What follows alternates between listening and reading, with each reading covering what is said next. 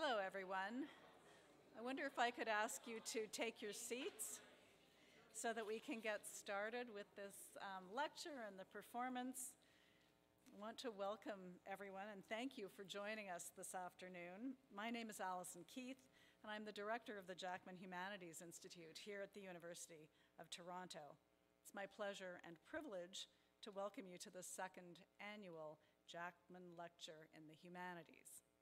We are here today to celebrate humanities scholarship at the University of Toronto, and especially the humanities scholarship of Naomi Seidman, Chancellor Jackman Professor of the Arts in the Department for the Study of Religion and the Center for Diaspora and Transnational Studies. But before I turn the floor over to Professor Anna Sternschus, well known to you all, I know, as the director of the Center for Jewish Studies, who will introduce Professor Seidman, I'd like to say something about the Jackman Humanities Institute, our goals and activities.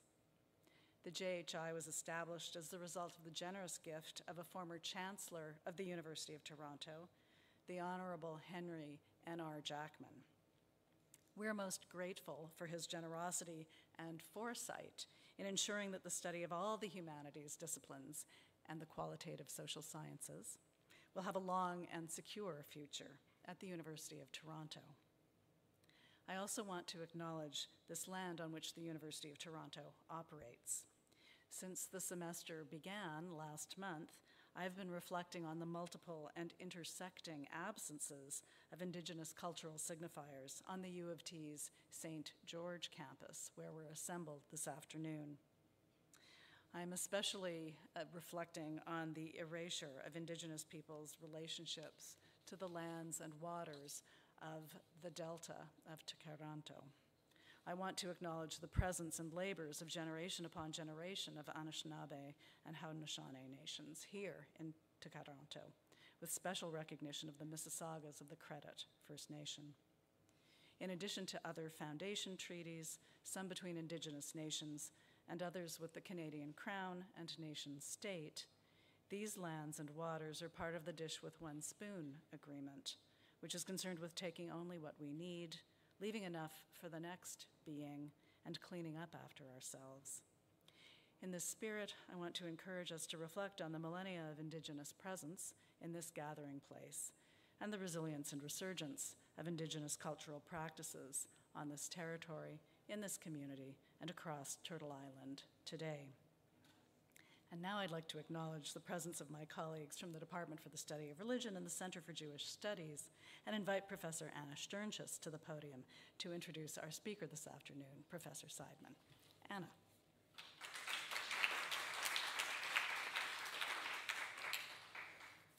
Thank you. Good evening, everyone.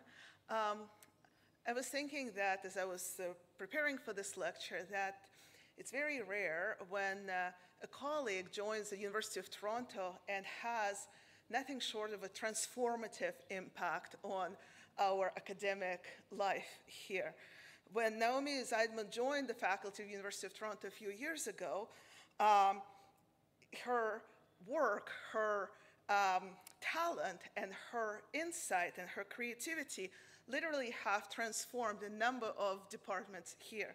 For example, at the Department of Religion, she immediately connected with a number of people, started working in this, I'm looking at Pamela Klassen here, in the religion and public sphere project, started teaching together with people, thinking about how to talk about Judaism in the context of public sphere, created undergraduate and graduate courses on Bible translation, for example, and brought the passion for translation studies here into the Department of Religion.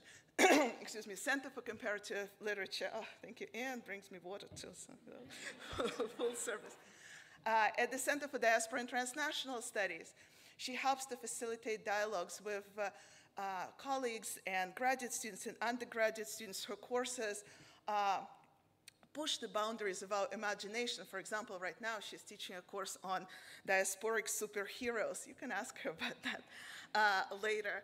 And where do I even start with this Anne Tannenbaum Center for Jewish Studies, where right now she works as a graduate director.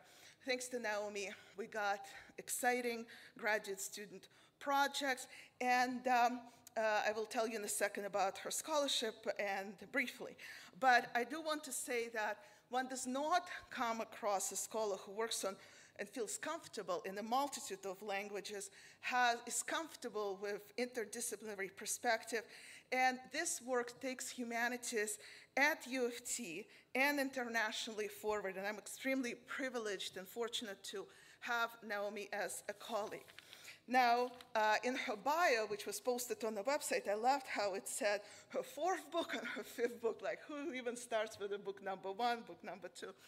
But I will tell you that her first book did create the field of comparative literature, Yiddish and Hebrew literature, brought in the gender into the discussion of those fields, and essentially enabled these fields of studies to be taught and studied at a number of universities around the world. She is a 2016 Guggenheim Fellow. Her 4th book, Sarah Schenirer and the Bais Yaakov Movement, A Revolution in the Name of Tradition, won a National Jewish Book Award in Women's Studies in 2019. Her 5th book is about to be published. It's called In the Freud Closet, Psychoanalysis and Jewish Languages, and it's going to come out at Stanford University Press.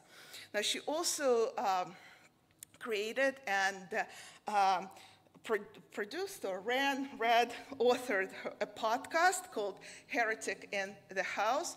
And I haven't asked Naomi how many listeners it have, but I can tell you anecdotally, and it's humanities, so it's okay, we can, that literally everyone in the field of Jewish studies has listened to this podcast and has opinions on it. If you haven't yet, Heretic in the House, Google it, well, maybe after this talk, and have a listen yourself. It was produced with the Shalom Hartman Institute in North America in 2022. And one of the ways that Naomi works on her projects is to bring together not just, not producing just books and other academic products on paper, but she's thinking of bringing together artists and scholarship and creating new ways to present and to analyze the research. And today you will benefit from this cutting-edge approach. The program today, the title of which you see on the screen, Naomi is not just speaking alone, but you see that she is working together with artists. It's my greatest pleasure and honor to briefly introduce them. Bais Yaakov is not a new face here, has been to Toronto a number of times working with Naomi on a number of projects related to Bais Yaakov movement. But I will tell you that Bais Yaakov is an American singer-songwriter, multi-instrumentalist, composer, producer, cantor, and a music teacher. She is also the leader and the founder of the folk band called Pharaoh's Daughter and has released 2 solo albums. She collaborated with a number of groups, Darshan and Epicurus, and she was raised in a Hasidic Jewish community, and I think this project has a lot of personal connections, working with Naomi Seidman on Bais Yaakov project. And next to Basa is our own Aviva Chernik, one of the leading Jewish musicians performing Jewish music here in Toronto. She's one of the spiritual leaders of Beit Tzedek congregation, an amazing performer of Yiddish and Hebrew music. Unfortunately, I don't have an official bio, but I strongly recommend that you Google Aviva Chernik and have a listen of her unbelievable, original, and really insightful performances. So with that, please welcome Naomi Seidman with the talk, Remembering the 93 Sexual Violence, Ultra-Orthodox Holocaust Memory performance. Thank you.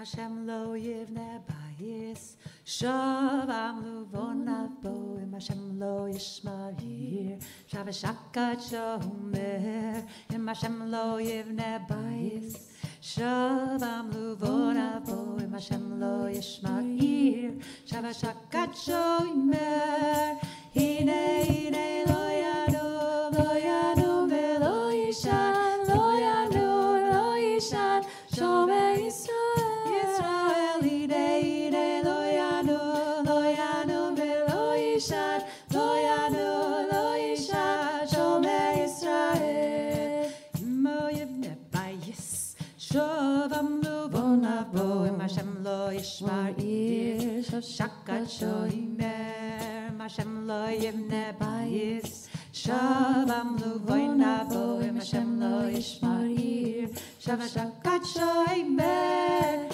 Hine Hine Lo Yanu Lo Yanu Velo Yishan Lo Yanu Lo Yishan Shomer Yisrael Hine Hine Lo Yanu Lo Yanu Velo Yishan Lo Yanu Velo Yishan Shomer Yisrael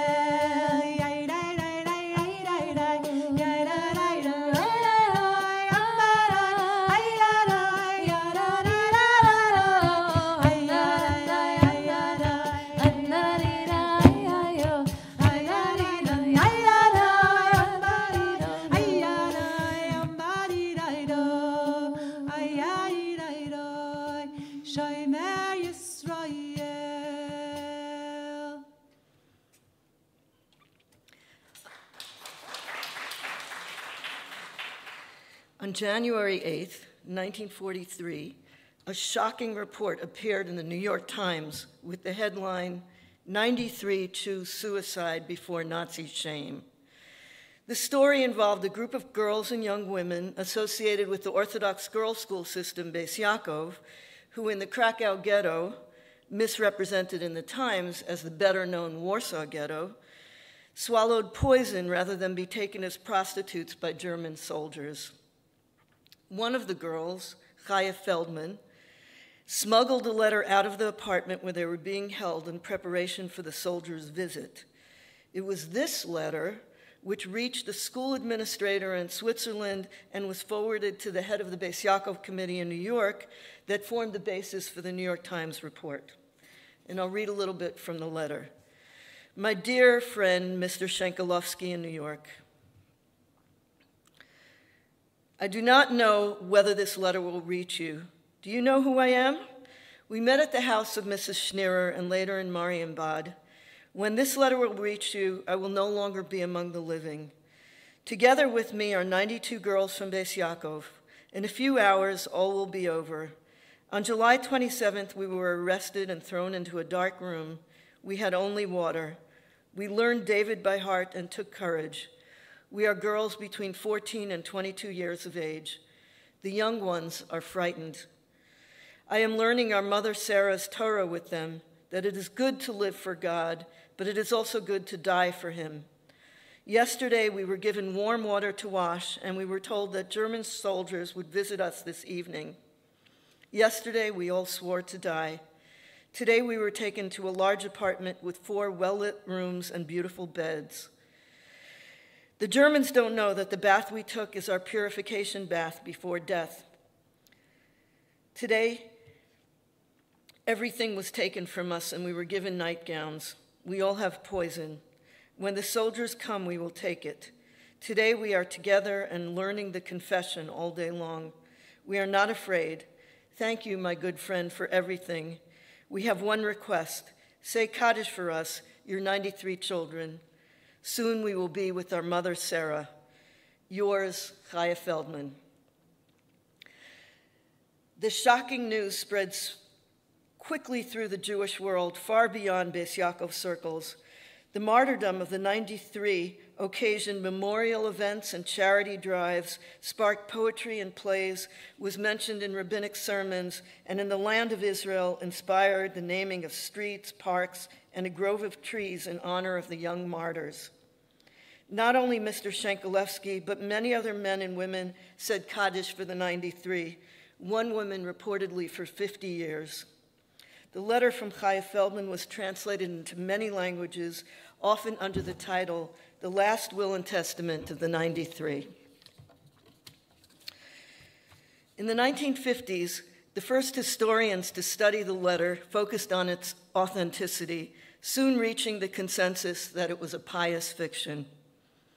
But this conclusion only deepens the interest and significance of the story. It's striking, for example, that a story about sexual violence during the Holocaust surfaced in 1943, since feminist historians tell us that the sexual violence that was part of the Holocaust was long suppressed, only very belatedly described by victims. What does it mean that this graphic story circulated while the war was still raging? What does it mean that it described an incident of near rape in a community with the strictest sexual taboos and norms of female modesty? It's true that piety and pornography, virginity and violence, kitsch and death are a familiar brew in religious discourse, most emblematically in early Christianity. But this potent recipe is not unknown in Jewish discourse, and from one perspective was already part of how Bais Yaakov saw itself.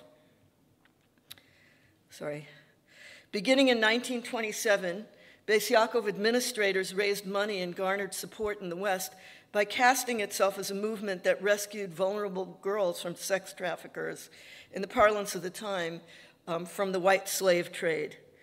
The story of the 93 is much darker, but it draws on this message by describing girls who are beyond rescue by Bais Yaakov administrators, but who have so internalized the values of sexual purity that they can protect their own virtue themselves. Bais Yaakov loved to quote the Mishnaic dictum that speaks of the importance of being a man where no man is present, reworking it to show that women, particularly the female founder of Bais Yaakov, could be leaders in the absence of rabbis willing and able to step forward. The reference in these cases was the crisis of young girls' defection from orthodoxy into the hands of secular radical movements or sex traffickers. But in this case, it's the girls, Sarah Schenirer spiritual daughters, who step in to safeguard their virginity and protect Jewish honor. And they do so in the absence not only of the Jewish school administration, but of Sarah Schenirer herself, the beloved mother who died at the age of 51 in 1935. The story had many effects, as I said, beyond the school system, and it apparently continues to. But for those in the know, it was also very firmly grounded in the particular details of Bais Yaakov. So let me lay out some of these here. Here's the photo of Sarah Schenirer, the one photo we have that only appeared in the archives a few years ago. During the interwar period, I think a maybe more appealing and attractive drawing of her circulated, and is still the official image of Sarah Schenirer in the movement. What was Bais Yaakov? Well, it was first of all a school system, a network of school systems throughout initially Poland and eventually throughout the whole world. And I'm going to ask Basia to sing the school song found in an archive while I was researching my biography.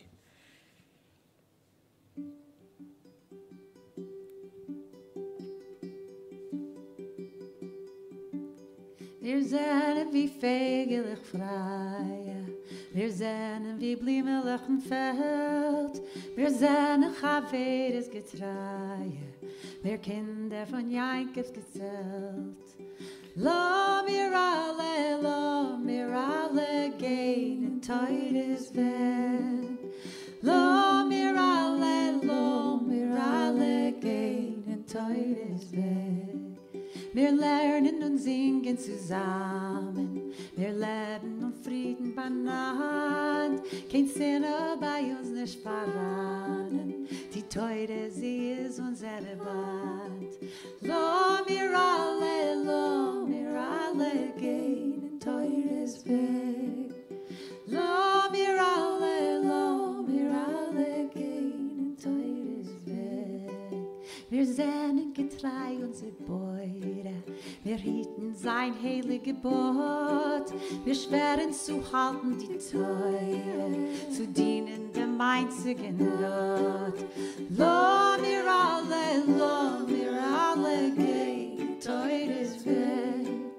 Lo mir alle gehen, teures Weg. Lo mir alle gehen, teures Weg.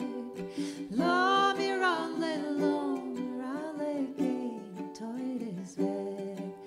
Lo mir alle, lo mir alle, lo mir alle, lo mir alle, lo mir alle, lo mir alle, lo mir alle, lo mir alle, lo mir alle, lo mir alle gehen. Lo mir alle, lo mir alle, lo mir alle gehen. Thank you. So from Bais Yaakov, the first Bais Yaakov was founded in 1917 in Sarah Scheniner's dressmaker studio. She was a divorced seamstress with a vision for how to rescue Orthodox Jewry from the depredations of modernity. By 1931, when this map was drawn, there were already 187 of these schools, many of them after-school programs, but some of them full-day programs or high schools, vocational schools, and 4 seminaries, teachers' seminaries throughout Eastern Europe.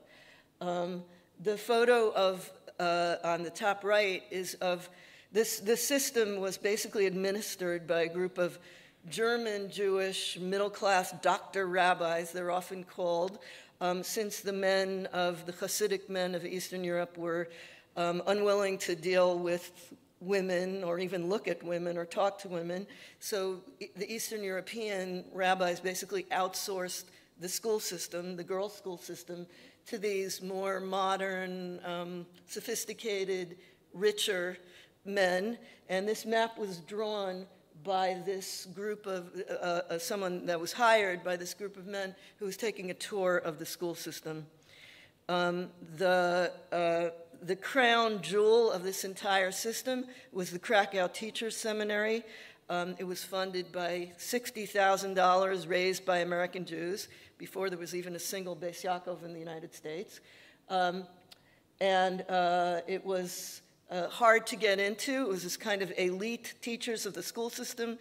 They went through a 2-year program, were immediately sent off to that picture that you saw. It's basically a Ponzi scheme, immediately sent off to start schools. And here are some photos. This school system, actually a surprising number of these schools survived the war, including this building, which now houses a little museum to Bais Yaakov and a kosher restaurant. It overlooks the river in Krakow, and it's a truly beautiful space. That's what that space looks like now. That's what those lamps are still there. So that's the Krakow Teacher Seminary, at which this scene of the girls taking poison was supposedly took place. Here are some more photos of this is actually from a family archive in Montreal, and astonishingly well-documented Bais Yaakov journey. And Devira Eppelgrad, who's one of that's her graduation photo there. There's her actual graduation certificate. And there's a picture of her going on a celebratory hike after she graduated. And this is a picture of her class in front of hiking and nature worship, let's say, was a big part of Bais Yaakov culture.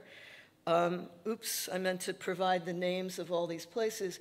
But just as important, particularly in the after-school programs, was performance. So Sarah Schenirer herself was a playwright, and it was a marketing tool for the secular girls would beg their parents to allow them to go to an Orthodox school because that's where the plays were happening. And as you can see, there's many, many, many photos from many different towns of school plays in Bais Yaakov. And when you ask people, what did you learn in school, you hear in the Holocaust Memorial Archives, there's this kind of blank stare, and then you say, what else do you remember from the school? And they go, the plays. So here is just, there's an advertisement. You can see 3 scripts by Sarah Schenirer on the left, and here you have a poster. Some of these were really elaborate productions with posters all over town, and down at the bottom you see Eingang nur für Frauen, entrance only for women. So part of this amateur culture is that men are not welcome to participate. Just say a little bit more about another aspect of the school system, with eventually hundreds of schools across Eastern Europe and then Central Europe and now around the world. We've counted 835 schools, I think, in the Bais Yaakov project. Along with that, there was also a youth movement called Benos. As if that weren't enough, there was also a youth movement founded by the youth movement for younger girls called Bais Yaakov. And there is a Bais Yaakov theme song, but we won't play it for you today, though normally we do for obvious reasons. And these are basically, the youth movement was for girls who were graduates of the after-school programs but were already working, which would be the case for a 15 or 16-year-old, and the idea was to keep their orthodoxy alive through clubhouses and lectures and then vacations in the woods over the summer months. So we have many photos of girls on vacation in the woods of Poland. What you see on the top right is the founding dais of the Neshei Agudas Yisrael, which is the women's organization of the Orthodox political organization that Bais Yaakov came to be administered by. And so you got a youth movement, a younger youth movement, a women's organization. Basically, in 1929, when the women's organization was founded, Orthodox women could now be surrounded by or embraced by a youth movement or a school system or an after-school program, etc., to the end of her life, basically from cradle to grave. And there I couldn't help but put a picture. Hopefully it's not going to create any uncomfortable traumatic trigger memories. This is the Bais Yaakov that Basia and I attended. It's the Bais Yaakov of Borough Park. It's kind of the flagship school. In case you are imagining something very homey, the school has at least 1,500 kids, would you say? And it was one of the first ones founded in North America, and it is to blame for everything we have to say about this. So maybe just before we go into the Benos hymn, I'll just say that a lot of the primary sources that I used, and I should also thank Anna Sternschus, who basically encouraged me to go to the archive and look for music, which hadn't occurred to me. A lot of the primary sources I used in my research are available for viewing. I recommend that you view them that way. It starts in the 20s, 30s, 40s, 50s, and then you get up to the Bais Yaakov project at the very end. So what you're about to hear now is what's called the Benos hymn, which is the anthem of the, maybe I'll say one thing about it, which is there was in 1929, there was a, what am I trying to say? The word escaped me. There was someone wins a... Valley Who Day? No. Anyway, people wrote, this is the winning, the contest. That was the word I couldn't remember. There was a contest for the Benos hymn, and we actually have a few Benos hymns, and this is the one that won. And we didn't like it originally, but you fixed it up, and now we like it. Mir die Eis der Welten Tächter, von dem Eis der Welten Volk, beten dich Israels Wächter, unser Arbeitgeber Volk. Hiet uns ab von fremder Knechtschaft, nimm vom Golus unser Eis. Wir entpflanzen dich in Kindsherz und dein Geist in Jankes Haus. Stark und mächtig, groß und lächtig, unser Streben Ziel Erfolg. Sei getreue, die altneue, teure Gott und jüdisch Volk. Komm zu uns, a weite Schwester, hast gewandelt schon genick. Warf die alle Woide Sores, kommen alter heim zurück. Sei gute, fromme Tochter, geht ein Stimm und unser Chor. Sei gute, fromme Mutter, fahren zukünftigen Dor. Stark und mächtig, groß und lächtig, unser Streben Ziel Erfolg. Sei getreue, die altneue, teure Gott und jüdisch Volk. Stark und mächtig, groß und lächtig, unser Streben Ziel Erfolg. Sei getreue, die altneue, teure Gott und jüdisch Volk. Znie ist von der Mutter Sorge und der Mutter Rivkes Geist. Tränen von der Mutter Leie und der Mutter Rachels reist. Und der Mutter Chan ist viele und der Schwester Jehud ist schwer. Hit uns alle hieten leben und in Herz sei es wert. Stark und mächtig, groß und lächtig, unser Streben Ziel Erfolg. Sein Geschrei, die altneue, teure Gott und jüdisch Volk. Stark und mächtig, groß und lächtig, unser Streben Ziel Erfolg. Sein Getreue, die altneue, teure Gott und jüdisch Volk. Thank you. Tonight, I'd like to draw the lens back from these fascinating young women at center stage to the less visible male actors and agents in the wings, the men who circulated their story in mandatory Palestine during the war. This story unfolds in one of the two major Bais Yaakov centers after the Holocaust, with North America being the other.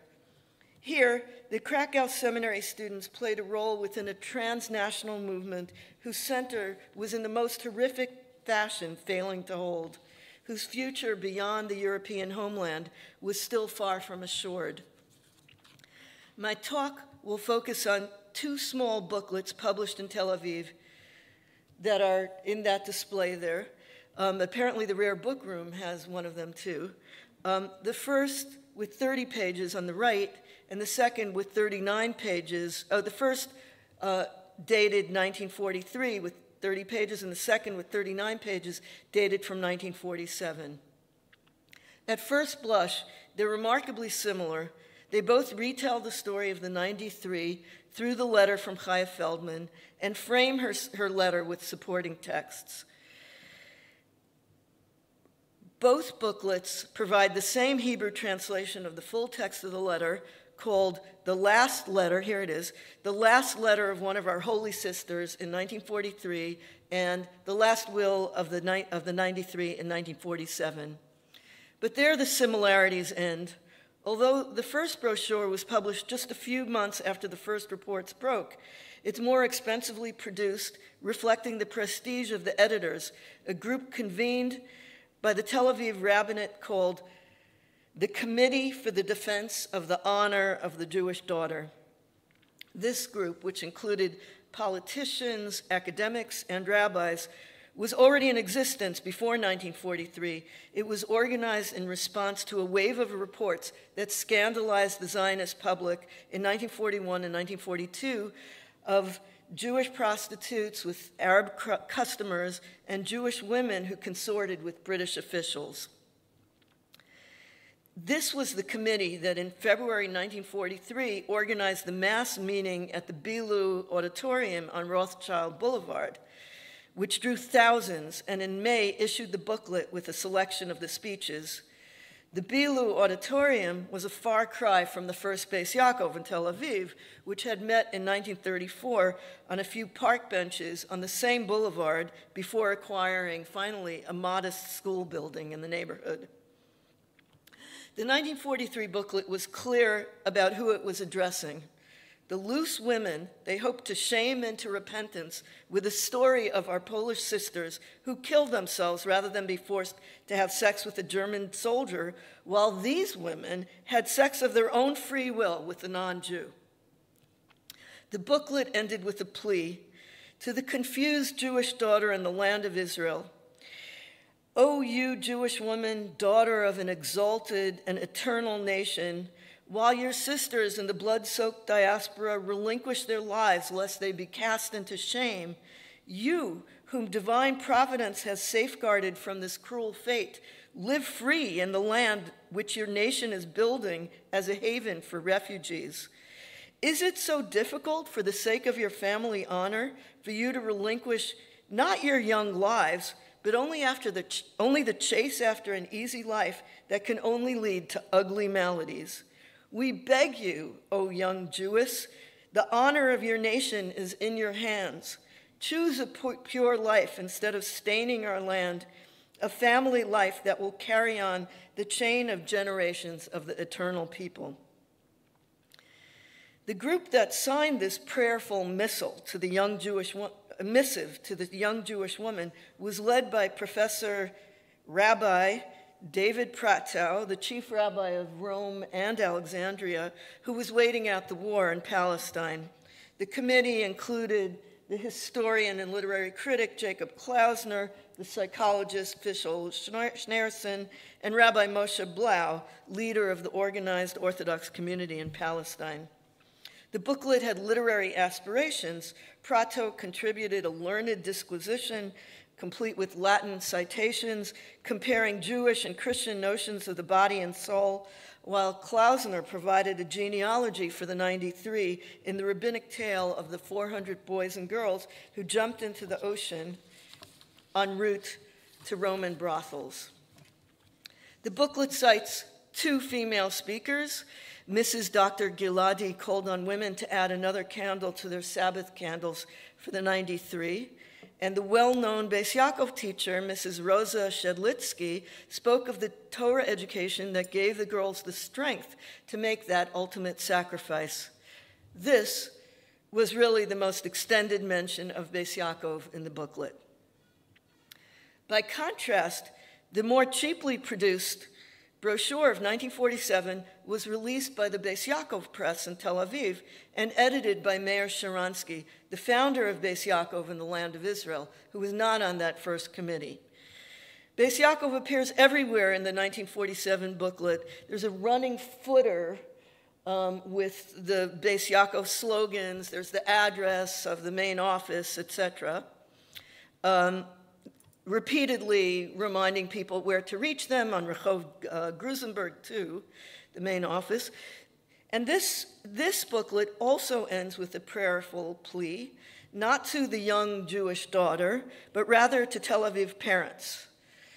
Parents, when you read the moving story of these holy girls, think for a moment about what you are doing for your daughter's education.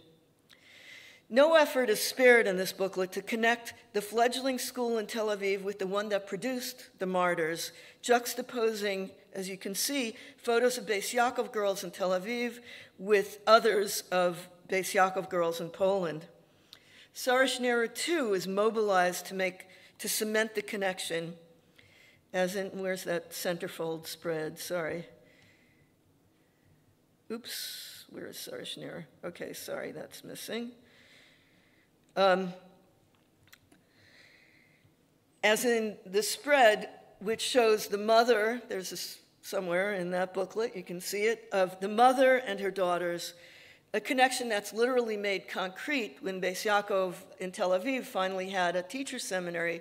There was a mural of the Bais Yaakov teacher seminary in, I think there still is, in Poland, in the front lobby.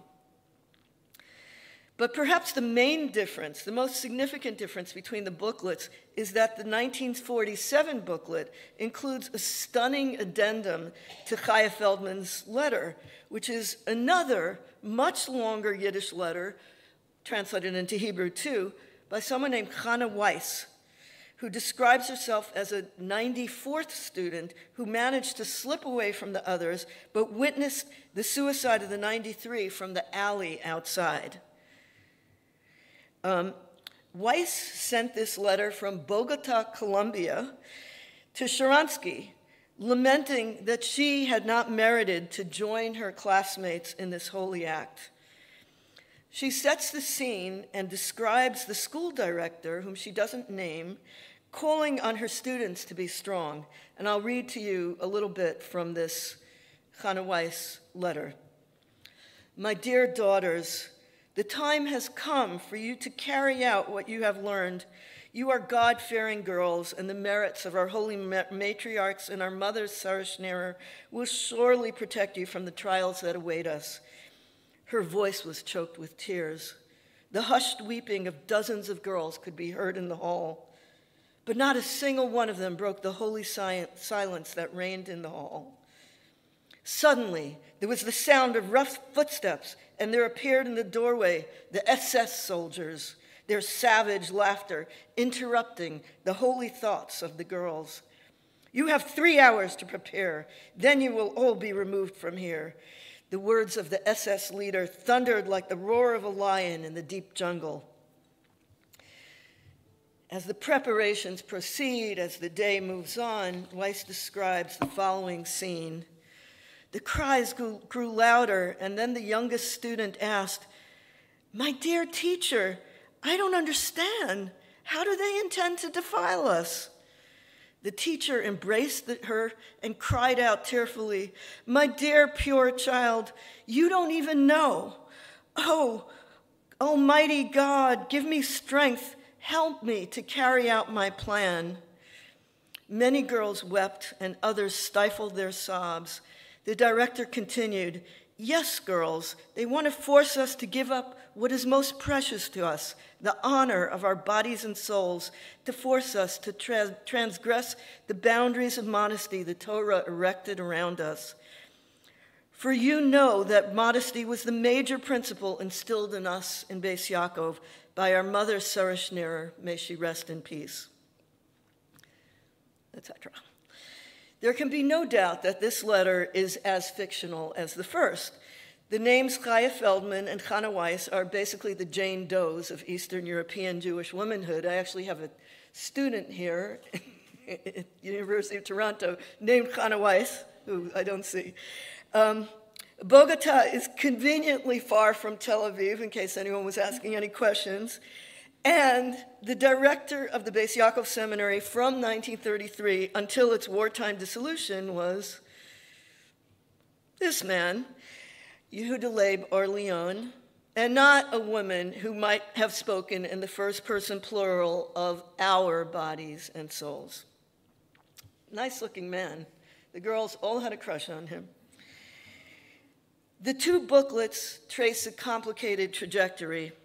In 1943, the story of the 93 was of significance far beyond Bais Yaakov, doing the work of forging alliances among rabbis and right-wing Zionist intellectuals, combating the threat posed by female sexuality, among other things.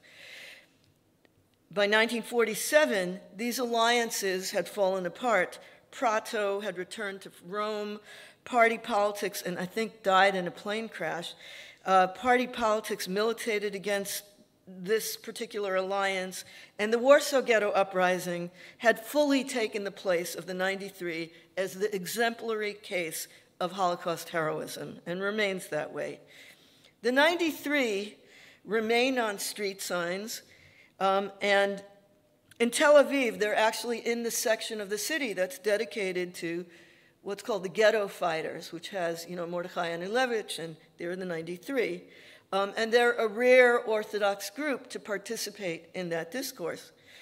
But they're remembered today, and they're commemorated today only within maybe with some few exceptions. I forget who just told me that they were in a Yom Kippur service a few days ago. I think that was you, Emily, where the 93 were part of the... So they still appear every once in a while, but they're really part of Ultra-Orthodox Holocaust memory within Bais Yaakov.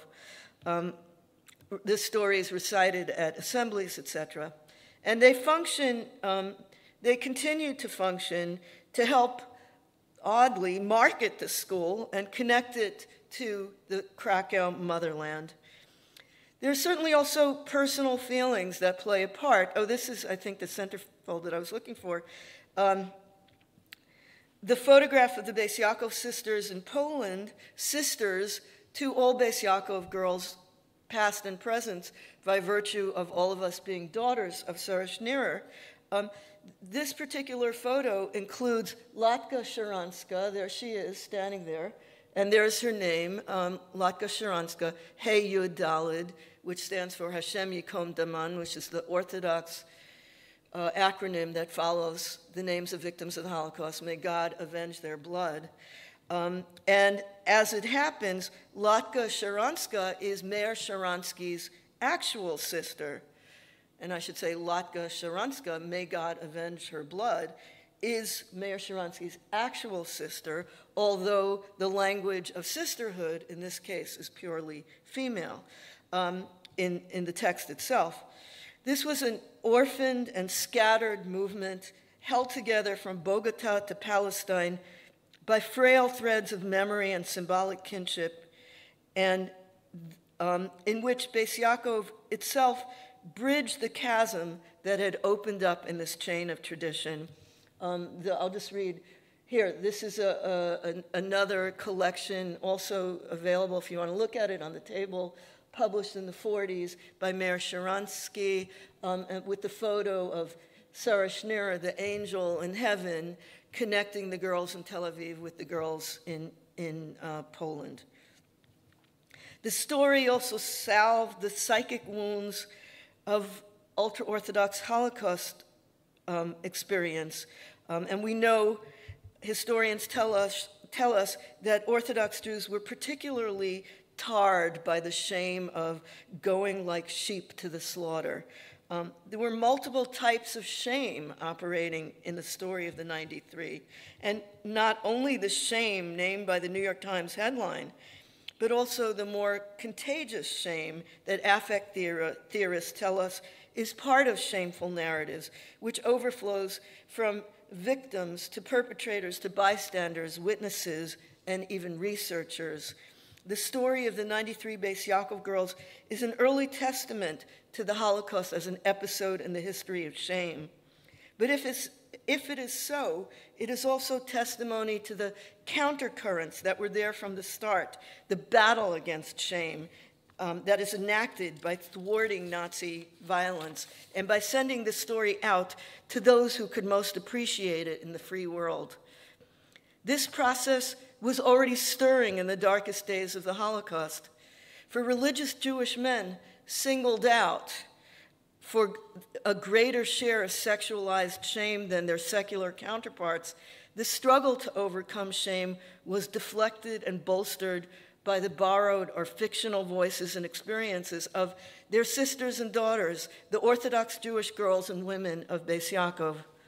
And this, too, was not an entirely new story. One of the songs that Basia sang, the Benos hymn, was written by a man who won that 1929 contest.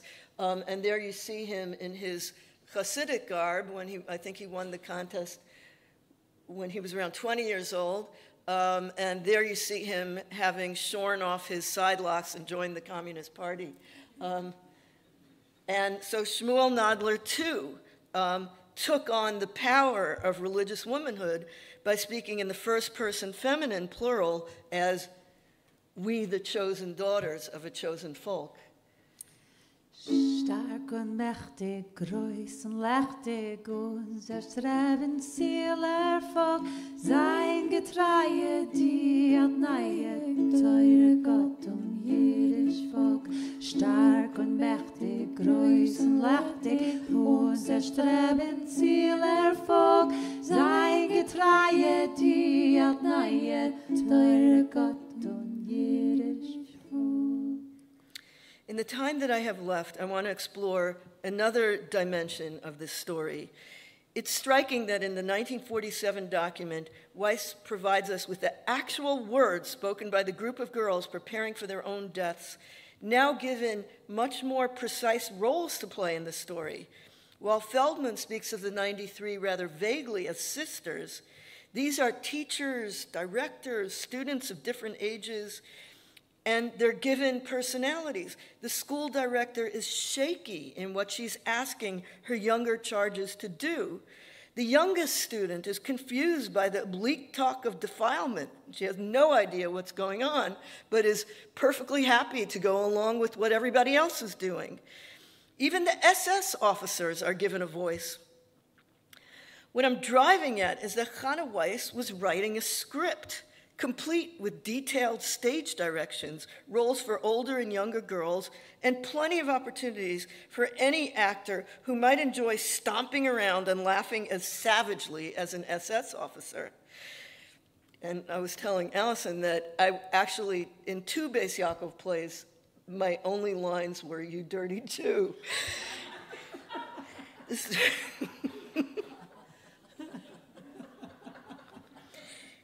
This script starred Weiss herself, trembling in the alley as she witnessed the drama unfolding within, a stand-in for the audience watching it unfold on stage. She too longs to join in, like all those young girls that wanted to be part of what was going on in Bais Yaakov. I haven't found evidence that Weiss's letter was actually used as a script for a school play, but there are certainly plays enough that follow its general outlines. The theatrical traditions that shaped Bais Yaakov, beginning with Sarah Schenirer, continue until today. And the display case shows that Sarah Schenirer, in fact, wrote possibly her first play called Hannah and Her 7 Sons, another martyrological play. And these traditions continue with plays often revolving around similar tragic and thrilling formulas in which female piety, heroism, resourcefulness triumph over male savagery. The pedagogical aims of these plays are clear enough. Bais Yaakov girls test their own virtues by playing them out on stage, preparing themselves for the seduction of the secular street. And what I have here is a Sarah Blau's 2012 Hebrew mystery novel, which we're hoping to translate into English, called Well Brought Up Girls, which begins with the disappearance of a young girl who's playing the role of Chaya Feldman in her school play about the 93. In this novel weaves the strands of contemporary Orthodox girlhood in Tel Aviv, but not only, with those dramatic events in the Krakow ghetto. As the novel shows, the effects of these performances are not exhausted by their official pedagogical aims. The 1943 booklet, produced by a group of men who included secular academics, a Sephardic chief rabbi, an ultra-Orthodox Ashkenazic rabbi, etc., was explicit in its aim, pleading with the young women of Tel Aviv to rein in their loose morals in recognition of what their Polish sisters had sacrificed to protect the honor of the Jewish people. The 1947 booklet, a narrower production spearheaded by the Bais Yaakov School in Tel Aviv, certainly had similar aims, but by lending theatrical detail to the story and providing a thicker view into the world of Bais Yaakov, it also had more tools at its disposal. The pleasures of the story, which I think can hardly be denied, are more intricately connected with Bais Yaakov. These are not a random collection of girls ripped from their families, as in other Holocaust scenarios. These are girls who have constructed their own family connections, who share the same spiritual mother. Bais Yaakov was attempting to constrain their dangerous adolescent sexuality, but it also found ways to draw energy from it and to give the girls other kinds of freedom. Both letters dwell on the boon companionship of the girls and invite readers to imagine the warm baths, the white nightgowns, the intimate female spaces. As in Bais Yaakov spaces, fathers are elsewhere, male administrators stay in their office, and husbands are part of a hazy future. In both letters, even the SS officers stay mostly off stage, even as they attempt to control the outcome.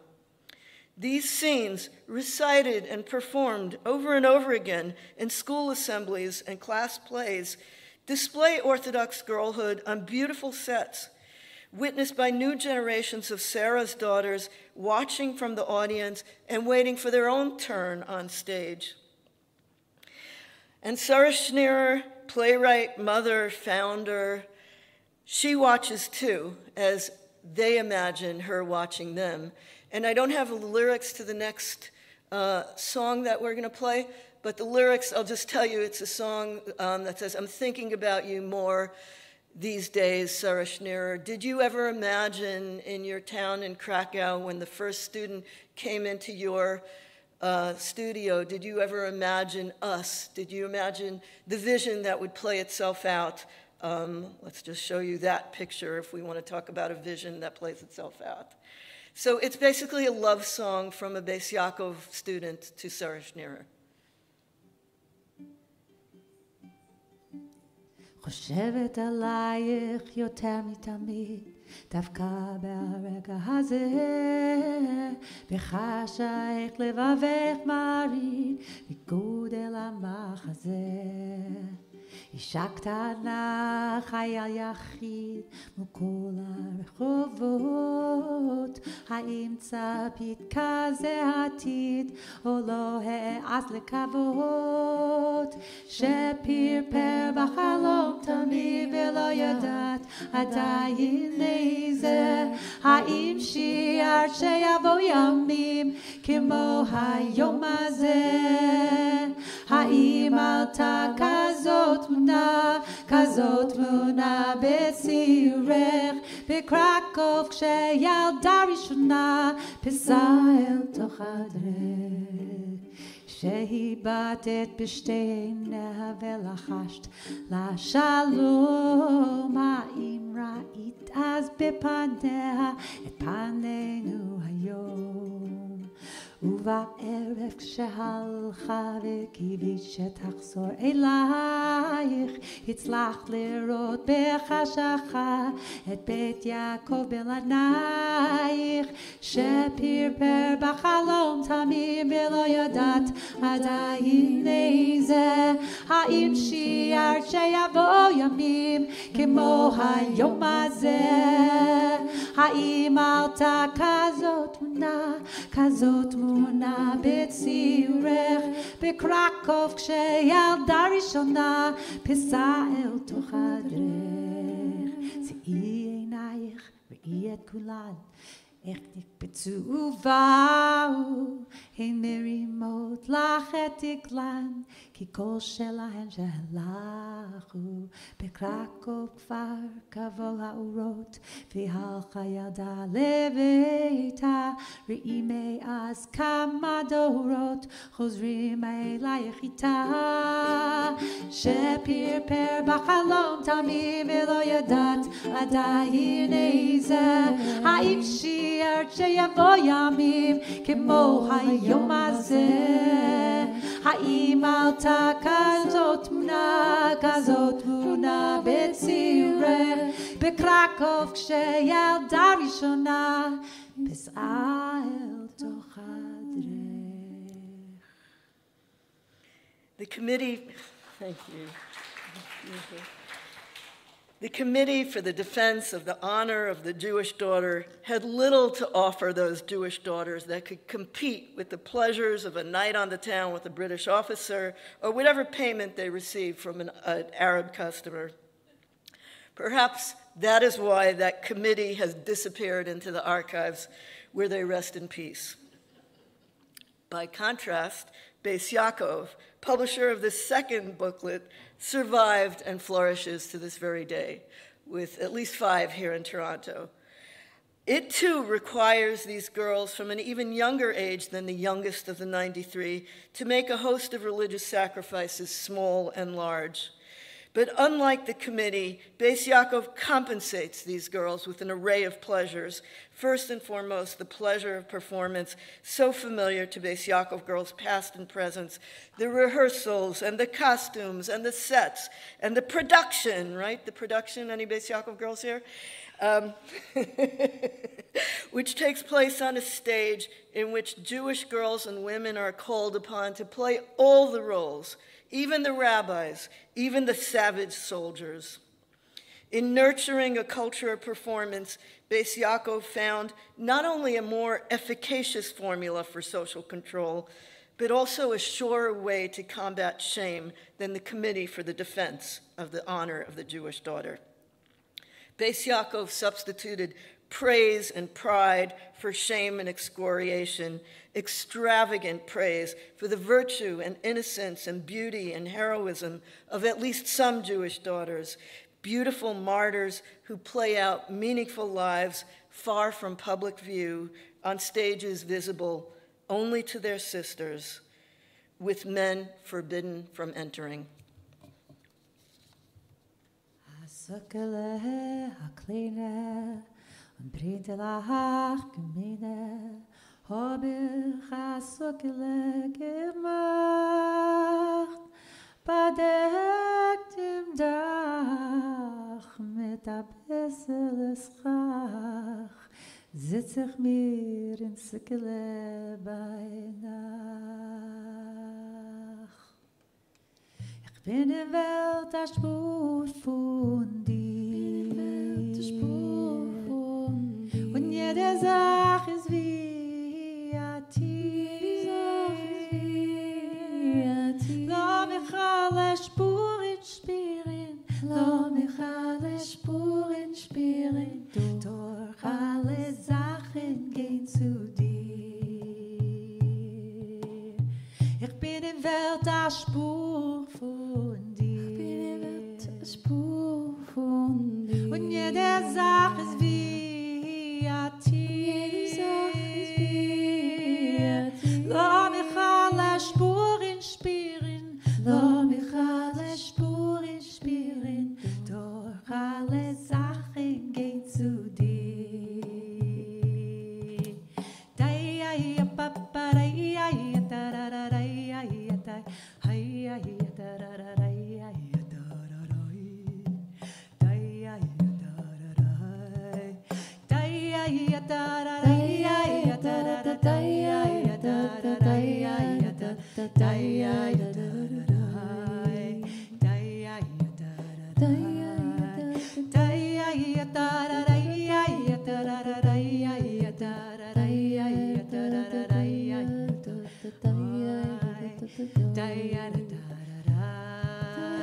Lass mich alle Spuren spüren, lass mich alle Spuren spüren, lass mich alle Spuren spüren, lass mich alle Spuren spüren, lass mich alle Spuren spüren, lass mich alle Spuren spüren, lass mich alle Spuren spüren, durch alle Sachen gehen zu dir.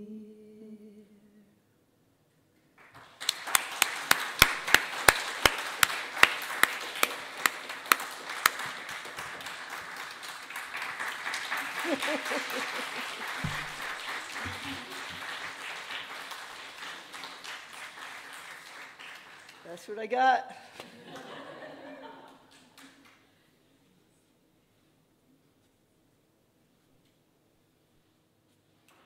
That was wonderful. Thank you so much. I'm Pamela Clausen. I am proud to be Naomi's colleague, and I'm the chair of the Department for the Study of Religion. And I'm just going to moderate the questions. She could do a very good job of it herself, but let's give her a little break. There's like 2 or 3 people I don't know in this room. Excellent. Okay, exactly. And I'm so just raise your hands, and I'm sure that Naomi is happy to answer your questions. And there'll be a mic brought to you because we are live streaming this, I believe. Bais Yaakov, have everybody do a rousing thing after the Q&A? Sure. Okay. Sounds good. Thank you, Naomi. I'm curious if you could share more about the kind of imagined familial ties between girls and Sarah Schenirer as a mother, as well as Bais Yaakov as like a sisterhood. If you can talk more about those, what it means that that language is being used. Naomi, do you want to use this? Oh, okay. Yeah, why don't you come over here? You don't really need me, but Thank you. I mean, it's not that unusual, right? You know, the language of sisterhood and symbolic sisterhood. What's so different about that language here in Bais Yaakov is that it covers over all kinds of awkward and complicated realities, including the reality that this mother, so in what they say in Bais Yaakov is, unfortunately, Sarah Schenirer was never able to have children, right? Do you hear that? She was never able to have children like the matriarch Sarah, who actually did have a child at the age of 90. Right, she's our mother, Sarah Imenu. So there's it's not just that Sarah is our mother, it's Sarah, Mrs. Abraham, Sarah. It's funny, my mother, it just occurred to me for the first time, my mother's maiden name is Sarah Abraham. I was just called the matriarch Sarah Abraham. The awkward fact that she wasn't barren in the biblical sense, you know, which apparently lots of people were barren back in the Bible. She was divorced. She was single. So her motherhood, and then what it always says, but every Bais Yaakov girl is her daughter. So there's the kind of the weird awkwardness is also the signifier of her name. She's Mrs. Schenirer, but she kept her maiden name. All extremely unusual for a Hasidic woman. She was actually, she'd walk around the streets of Krakow, and people called her the Geta, which means the divorcee. Not a nice, divorcee sounds like interestingly French, right? It sounds like someone with lingerie, right? It matches. So, but no, a different kind of divorcee. The other awkward truth or historical fact that gets covered over by this language of sisterhood is, and I know you sort of asked me what it feels like to be a sister. The other awkward fact is that let's say the pedagogical channels, the chain of transmission by which traditional Jewish life was passed along was no longer functioning. That was the crisis that Sarah Schenirer was trying to address. And the way she addressed it was by removing girls from their traditional families because they were bored by their fathers singing at the Sabbath table kind of thing. So, and the way she did this is by bringing them into removing them from the family. So basically this whole language of sisterhood is on some level anti-family. In terms of what it feels like, it's a very, very deep connection. I don't know if I speak only for myself. I don't know if there are any other Bais Yaakov graduates in the room, but do you feel like it goes pretty deep, even despite our having left that world? Absolutely. All the indoctrinations. Like it's like there's certain indoctrinations that you, at some point you have to make choices in your life, and you can't divorce yourself from what is the indoctrination and your own desires, because the indoctrination is so embedded, and like you don't even know which part of you is you anymore. But you have to follow the indoctrination because it's so strong. Right. I remember being like 6 years old, and I loved this song. There's a very sad song about Sarah Schenirer, which we didn't sing for you because it's just too corny. In a Little Town in Poland. I love that song, and I would cry. I don't know why. I was just like... So these are, they don't entirely go away. And one of the things is like Basia and I, we have, or, Aviva too, now you're part of it. We have these dreams of creating, of making records and things like that. And we bring people together from all walks of life. And suddenly it's like, it's such a big thing to have in common with someone, to be, not just to have grown up Orthodox, like that's what people know. That's like, okay, you come from a Hasidic home. It's way more specific than that because these are extremely sexually segregated societies. So what you share is like a female upbringing. Female, isn't that sounds so old-fashioned to talk about that.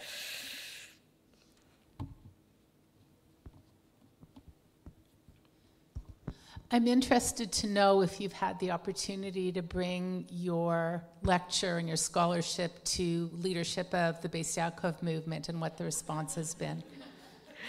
I really, it's very complicated because maybe some of you know that actually female voices, it's not just that men are not welcome to watch a play, female voices, singing voices may not be heard by men, by Orthodox men. If there's, even if, exceptions for immediate family, but basically the reason why these girls are so into singing is because they're kept from singing, which is such a big part of Orthodox and Hasidic life. So we have performed in New York, and my mother, who's a Bais Yaakov graduate of the Chernovitz Teacher Seminary, graduate, she didn't graduate, the war broke out, but my mother was there, but, my male relatives would never step foot in that scene, and what they're seeing is a bunch of women. So basically, the only people who could sing this song without being on the inside in this female sphere, which is pretty closely guarded as an Orthodox space, are people who left the Orthodox world, which is true for all. We have something called the Kol Isha choir, which is, Kol Isha is the voice of a woman, and it's the rule that says that women, those voices can't be heard. So the joke is we're making a choir with a bunch of people who are singing songs. In other words, it's complicated, and I have spoken at Orthodox synagogues a number of times. I've always been told very regretfully, no, Basia is not welcome.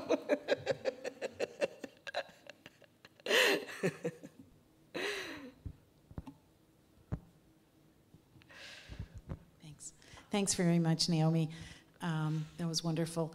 I have a question specifically about the memory of the 93. I understand the way in which you're using that as essentially a script for pedagogical purposes and as a way of representing the theatrical performative parts of the Bais Yaakov community.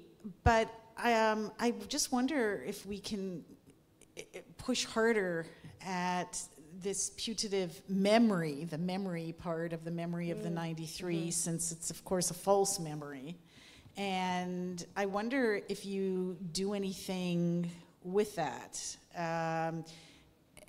Either in a future project or if part of your discussion, the larger discussion that involves the memory of the 93 as analogous to a theatrical script factors in some of the very problematic aspects of this being a fictionalization.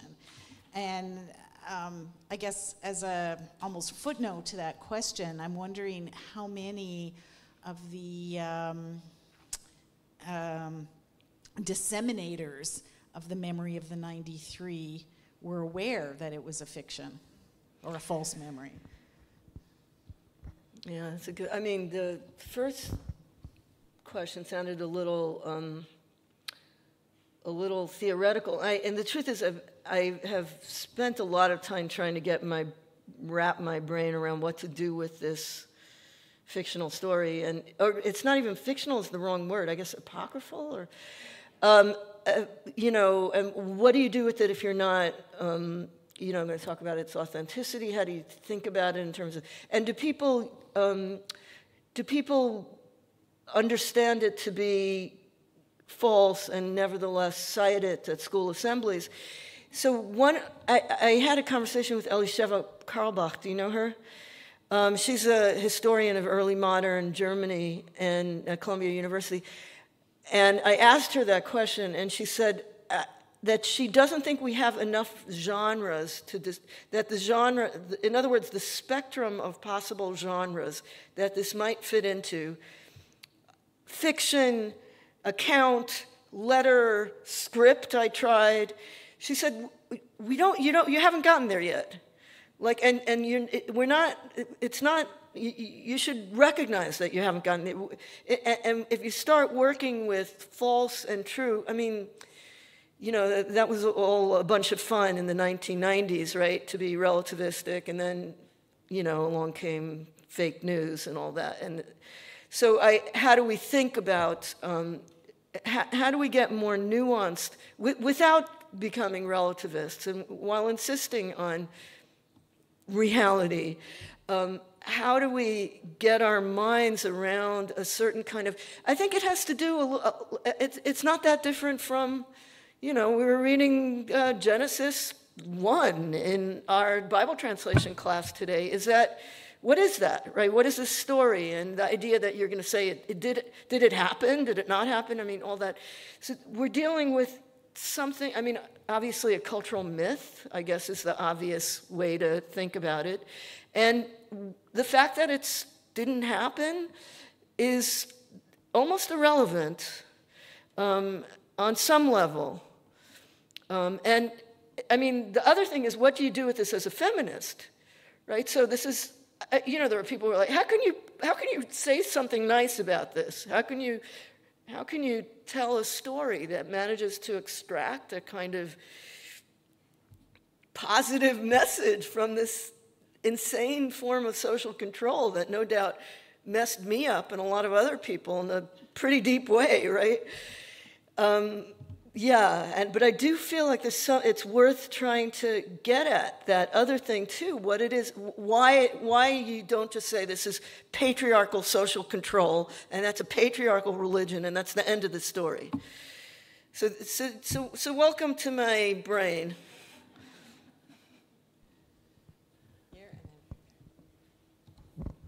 Thank you so much for this.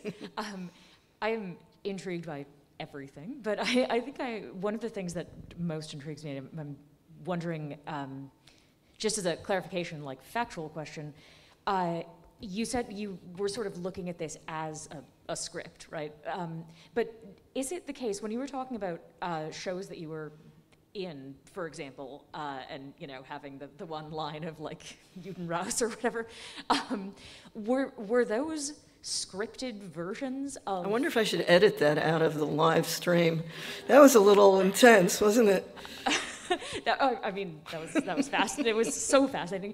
Are those in some ways, are those scripted versions of the story of the 93? And if so, like, is it part, I mean, it's not that long a story. Like, is it part of a martyrdom thing where you've got like several martyrs? Is it specifically Holocaust related? Like, what's the context for that sort of thing? And who composed the script version of it? So I've never actually, I've heard the story recited at school assemblies, but I've never seen it played out. But the school plays, they're changing a little bit. People are beginning to write their own scripts. But the scripts, and they have this they use a lot of Broadway music, and they change the. Yeah, is this like? Are you nodding because this is the same thing in however you grew up? Because I know you were not a Bais Yaakov girl.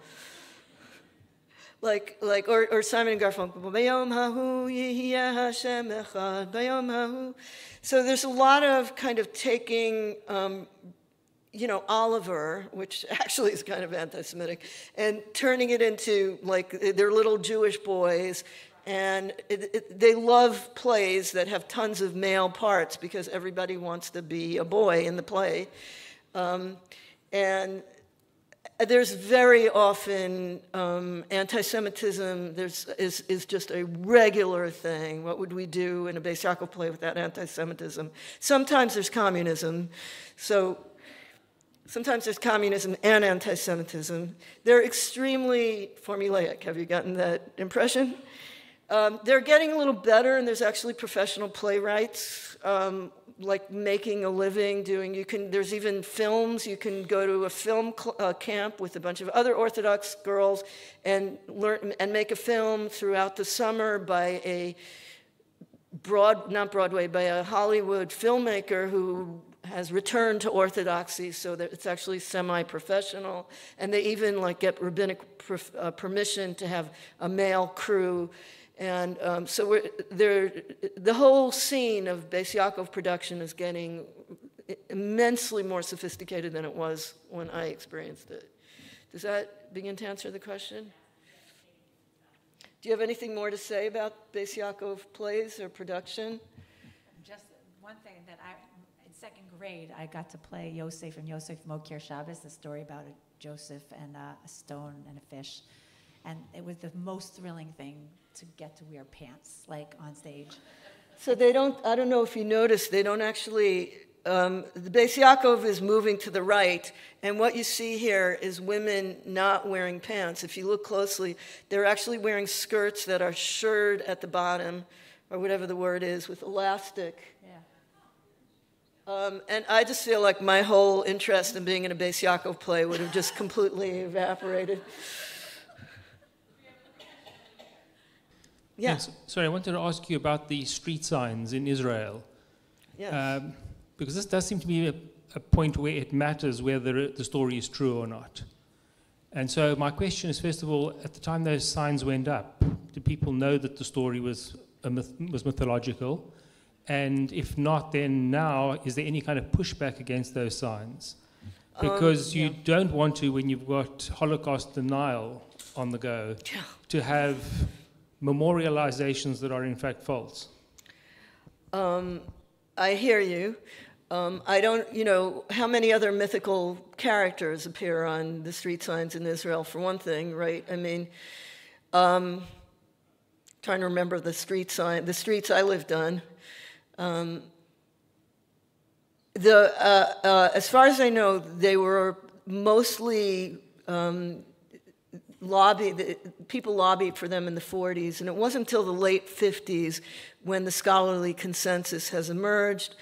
What's interesting is there are few Orthodox, professional, academically trained historians in the Orthodox world, including Esther Farbstein, who's I think the Gerer Rebbe's daughter-in-law, so the daughter-in-law of one of the most important Hasidic Rebbes, and she has one line in her she has the Holocaust in Orthodox Jewry, and there's one line in her book, a footnote saying this is controversial, she doesn't want to talk about it. She's also, she has a little Bais Yaakov archive like I do.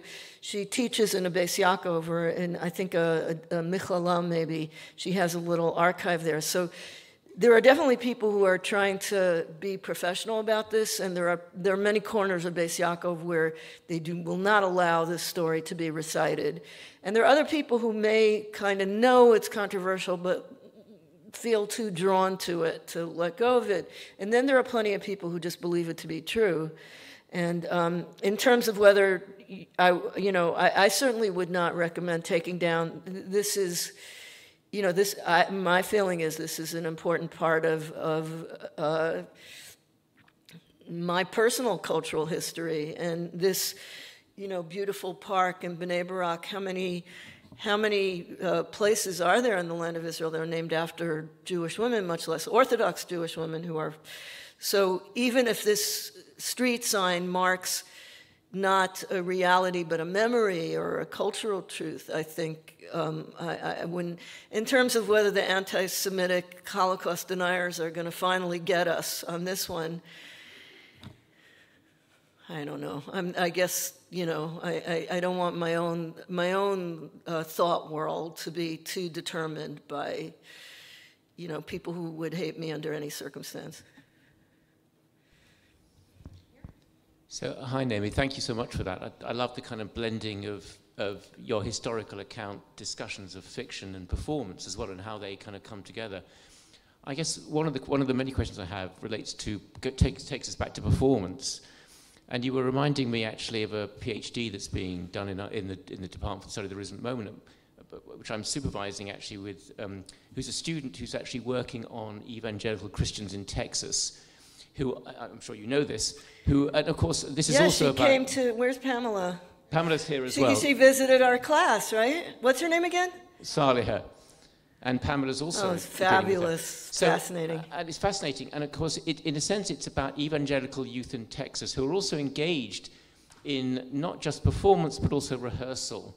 And I was thinking about the kind of relationship between your work and Saliha's. And one of the things that I think, if I ask what's at stake with Saliha, who are these people performing to? There's a sense in which I think evangelicals are clearly learning how to perform to some notional public, both to fellow evangelicals, but also to a wider American public.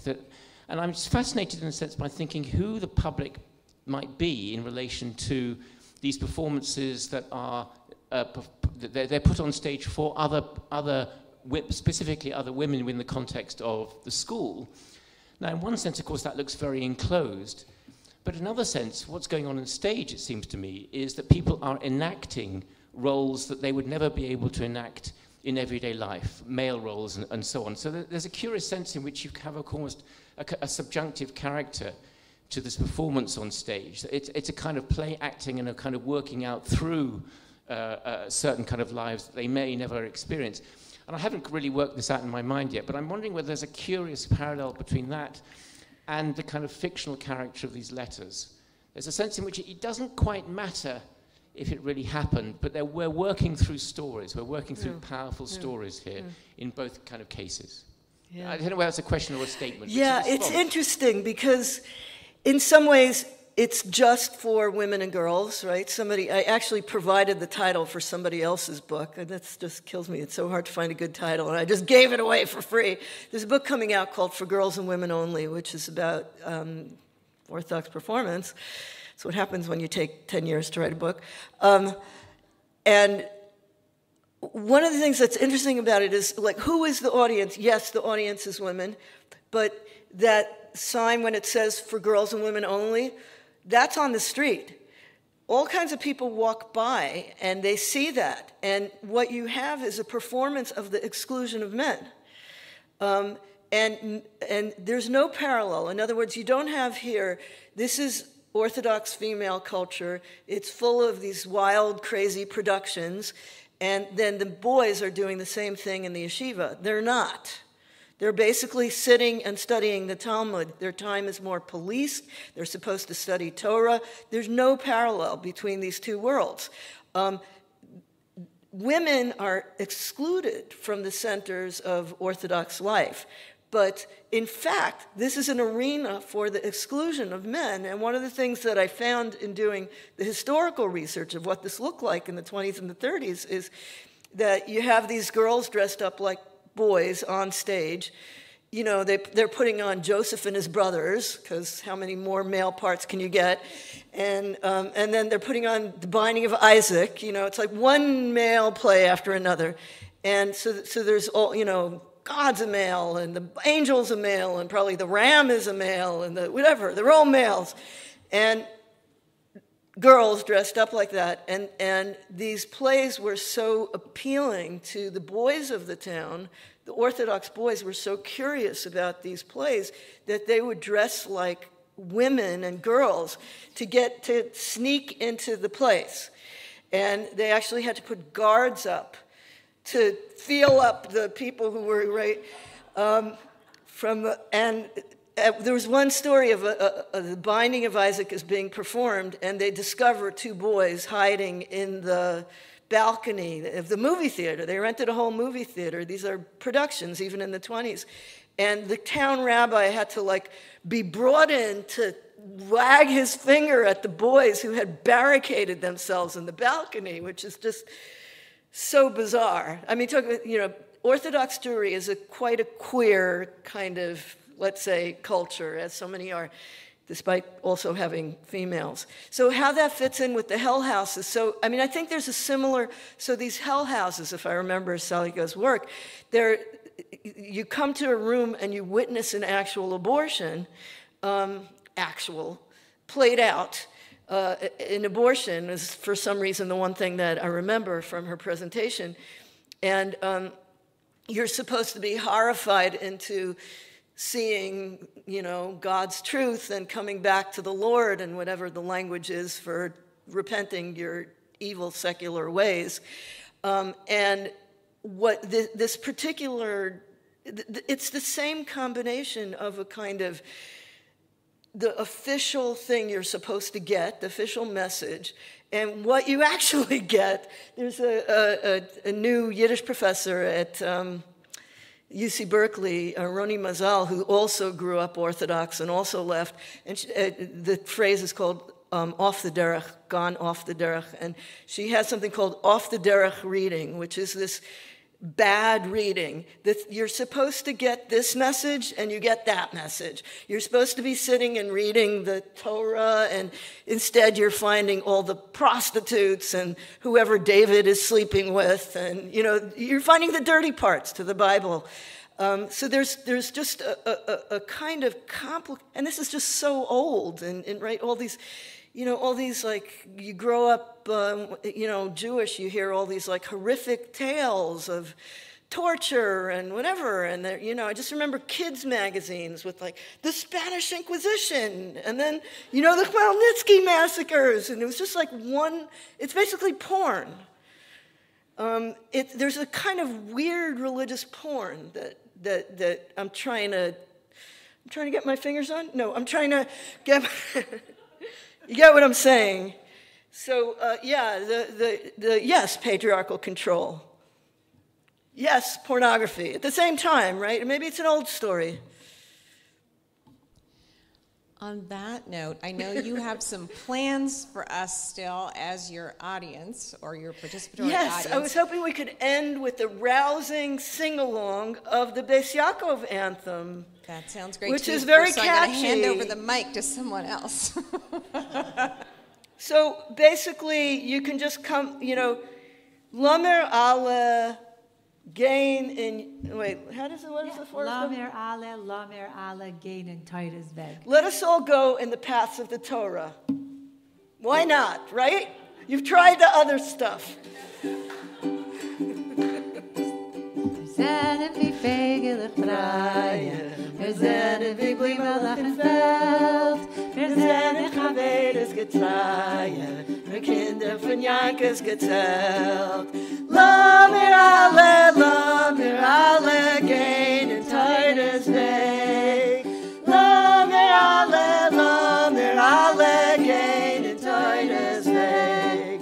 Wir lernen und singen zusammen. Wir leben in Frieden banan, kein Zähler bei uns nicht verlangen. Die Teure, sie ist unser Mann. Lamer alle, gehen in Titus Weg. Lamer alle, gehen in Titus Weg. Wir sind getreu unser Beute, wir hielten sein heilige Wort. Wir schweren zu halten die Teure, zu dienen dem einzigen Gott. Lamer alle, gehen in Titus Weg. Lamer alle, gehen in Titus Weg.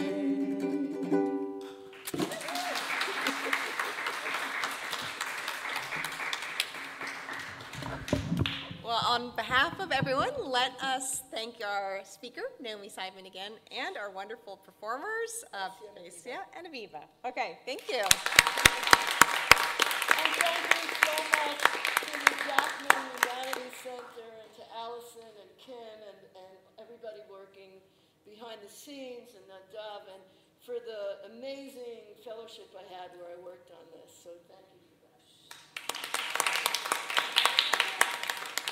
And to Pamela. That was amazing. Thank you so much.